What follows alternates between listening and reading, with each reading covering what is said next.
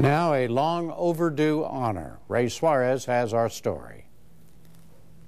The Tuskegee Airmen. It's more than 60 years since these men answered the call to serve from a segregated America. Today, some 200 surviving members of the Tuskegee Airmen and their families were at the Capitol to receive the nation's highest civilian honor, the Congressional Gold Medal. Almost 1,000 black combat pilots were trained in a segregated unit at the Tuskegee, Alabama Air Base.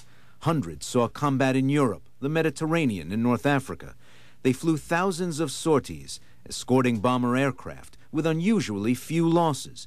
Dozens died in the fighting, many shot down and held as prisoners.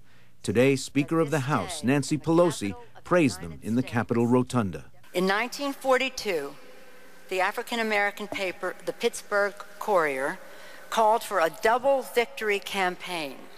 Victory in the fight against fascism abroad and victory in the fight against racism at home. Today, we come together to pay tribute to the Tuskegee Airmen, who with planes and the power of their example, fought against both of these foes, foreign and domestic. They also heard from a man who followed in their footsteps and gladly acknowledged his debt, former U.S. Army General and Secretary of State Colin Powell. But I know to the depth of my heart that the only reason I'm able to stand proudly before you today is you stood proudly for America 60 years ago. The question is begged, why? Why would we do this for all of these years? Why would we serve a nation that would not serve us? Two answers, I think. One, notwithstanding what they had put in the Constitution about us being property, we still believed in the vision that the Declaration of Independence and the Constitution set forth for the kind of America that could be in this new land. We believed in that. We had to believe in it. What else would we have to believe in? And the other reason, I think, is that military service, laying down your life for your country, was about the only way in which, for so many years, blacks could demonstrate that they were equal to any white citizen. Then it was President Bush's turn. I would like to offer a gesture to help atone for all the unreturned salutes and unforgivable indignities.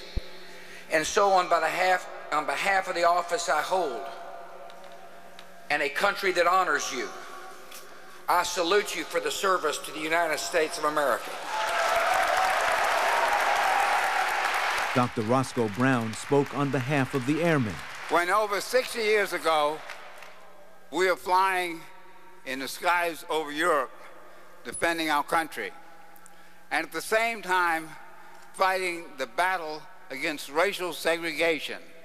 And because of our great record and our persistence, we inspired revolutionary reform in the armed forces, which led to integration in the armed forces in 1948, and as the President said, provided a symbol for America that all people can contribute to this country and be treated fairly. We are very, very pleased to have been in the forefront of this struggle for freedom and justice in this country.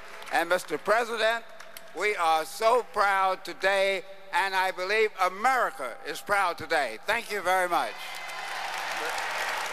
The actual gold medal will go to the Smithsonian Institution for display. Individual airmen will receive bronze reproductions.